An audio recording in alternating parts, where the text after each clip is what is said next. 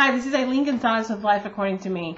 I was actually listening to a conversation the other day, and the funny thing is that throughout the conversation, I got glimpses of, we can do this, this is good, and then we had glimpses of, oh no, there's no way that you can get this done. We have the haves and the have-nots. People that are not meant to have are never going to have anything. So in the same conversation, you had a little bit of positive and a whole bunch of negative.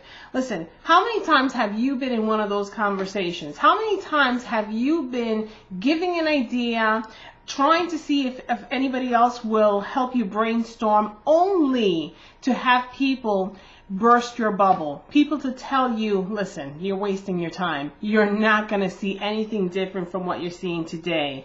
Just deal with what you have. Make lemonade out of lemons. You know, people will tell you all the things of how to continue being broke or to be in the same situation that you've been in for all your life.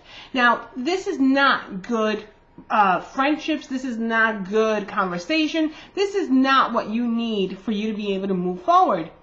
If you're trying to change your life, you need to surround yourself with people that are going to lift you up and that are going to cheer you on. You need people who are going to help you brainstorm, that are going to tell you, you know what, it doesn't matter where you've been, there's a possibility you can make a change and you can make it right now, and we're going to cheer you on. We're going to be there with you.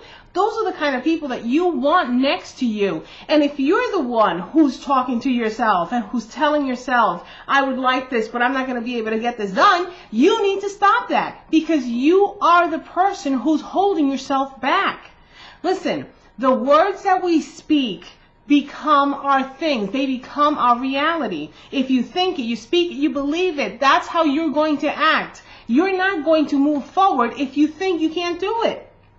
So it is time that you clearly define what it is that you want, that you make a commitment to go make it happen, and to stop listening to the negative chatter. If it's you, stop doing it. And if it's other people, stop surrounding yourself with them, because they're only going to keep you from realizing your purpose, from reaching your destination.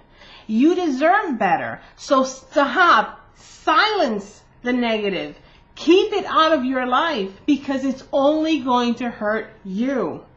It's your life. Reclaim it. Take some action.